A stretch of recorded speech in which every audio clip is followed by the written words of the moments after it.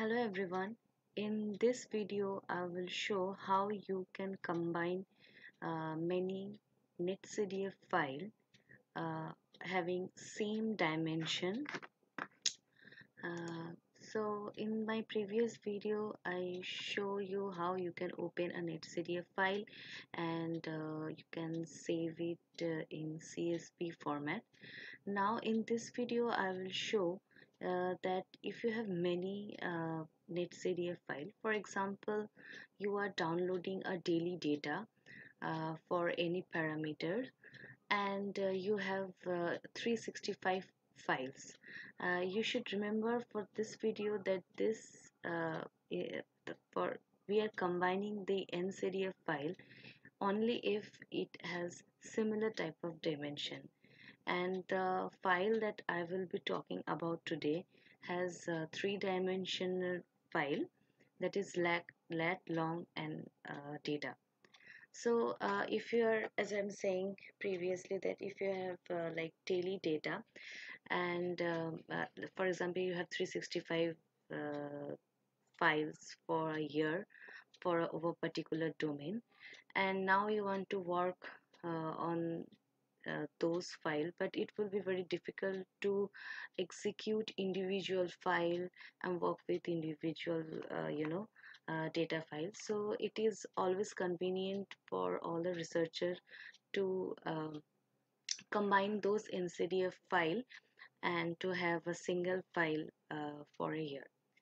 So as I always say that you need to uh, first go to the directory where you have put all the data, all the NCDF file in a directory.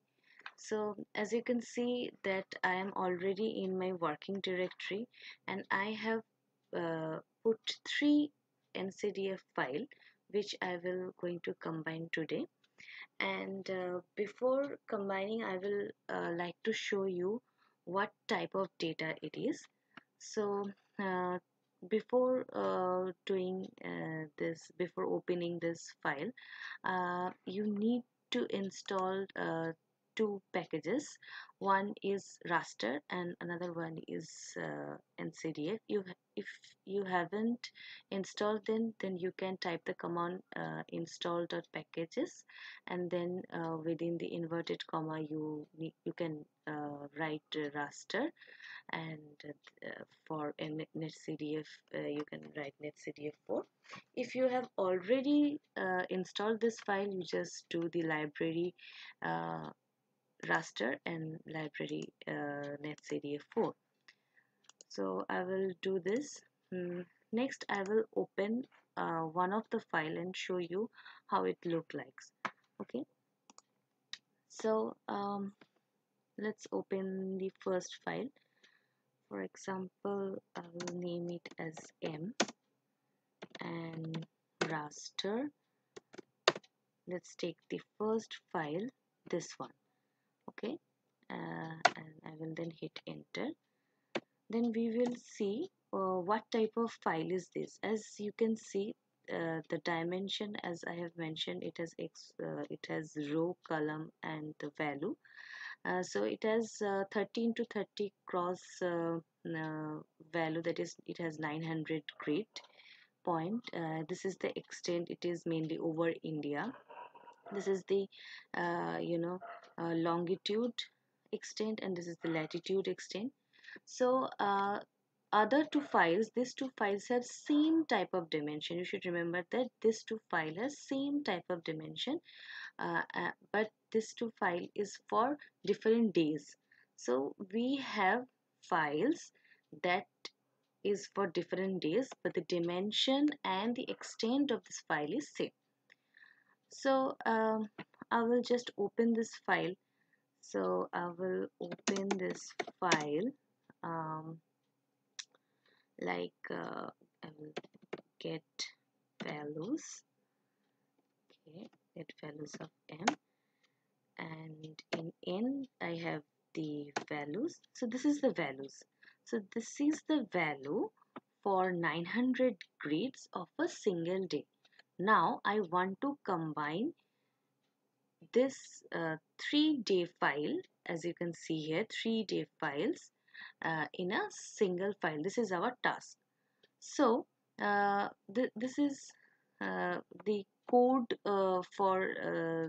this is a small code for executing this task. Many of you were asking in my previous video to provide the code. So I have given the code here. If you like, you can modify it according to your, data files, according to your necessity.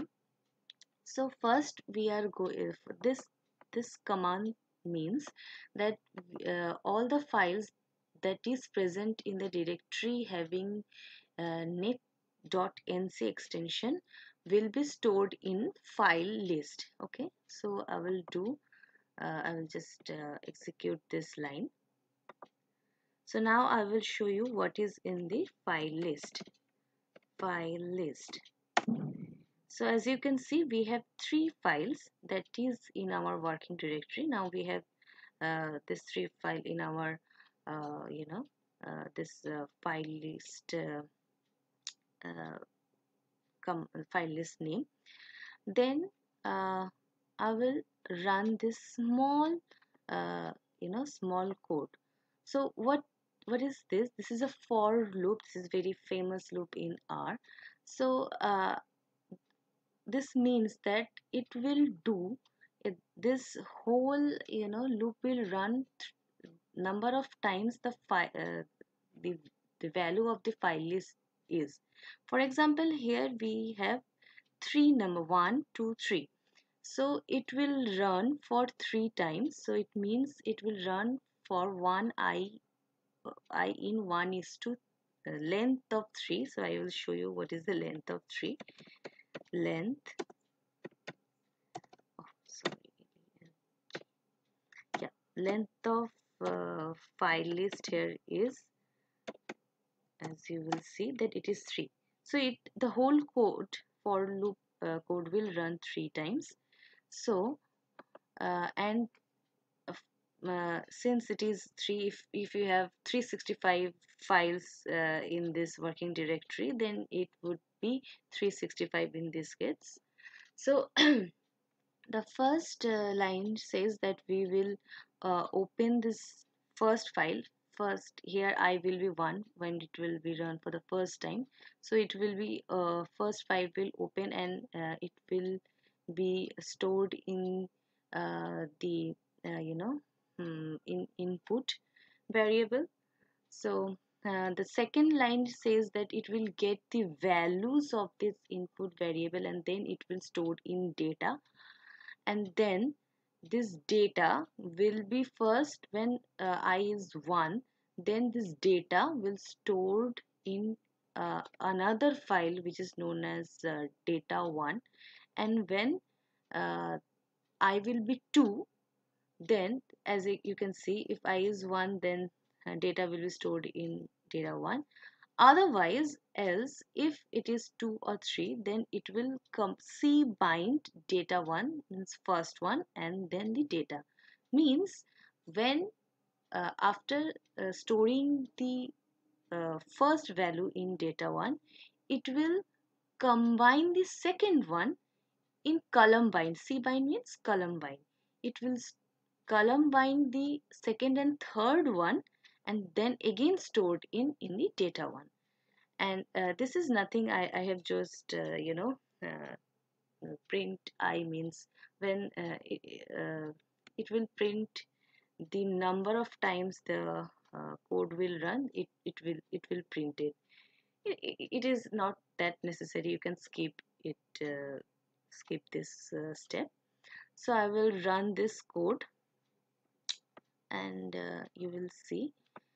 So I will just run this code. So it has successfully ran. There is no error or warning in it. And as I have mentioned the print I, so since it has 3 files, so it has printed 1 2 3. If it has 365 or 10 files, it will be printed 1 to 10 or 360 1 to 365, and so on. So let's see what is in data 1. So first I will show you what is in data, means the single one. So in data we have only 900 data values. Okay, so then as per our code, if we run successfully, then we we will have 3 column with 900 rows. Okay, that means it will have uh, 900 into 3 data matrix. Okay, let's see if it is correct or not. So in data 1 we have, see, we have uh, 3 columns as I was mentioning previously.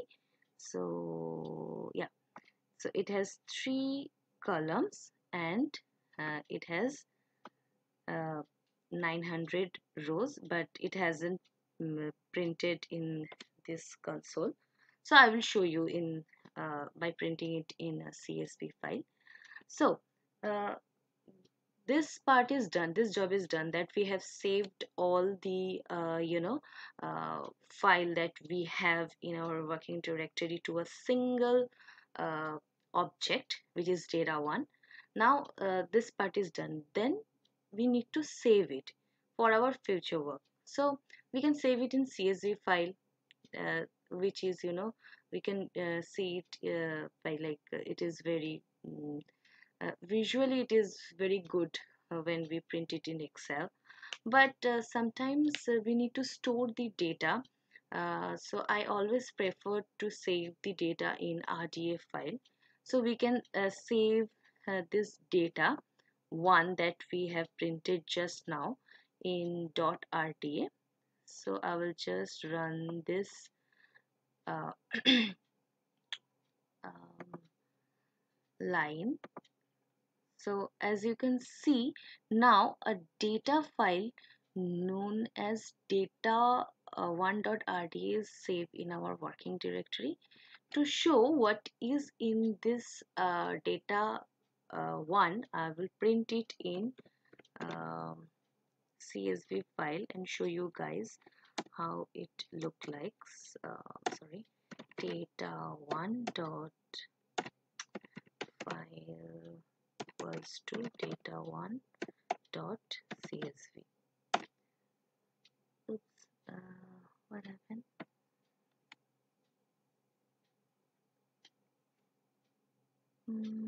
Cannot open the connection. Oh, so yeah. So as you can see, now there is a file named data1. I will open it for you guys, and you can see, yes, so it has 3 column and 900 rows. Okay, so this is my like a single data file. So likewise you can if I have like 365 days or 12 months, then my column will be here. If I have 12 months, then will be 12 column. If I have 365 days, then I have 365 column. Some people also work with hourly data, so 24 into 365 column will be there. And it is like pretty easy to see and visualize your data. You can also if you want to see which grid for particular grid, then you can see from this. um, this is, I think it's very pretty cool and nice way to visualize and combine your NetCDF file. So I hope you have learned some, like, things, how to combine the NetCDF file from this video. Uh, if you have any comment, as usual, please do email me. I will be happy to answer your queries, and I will try to make some more videos on NetCDF file, as some viewer requested me to do so. Uh, Okay, so this is for this video. Thank you for watching.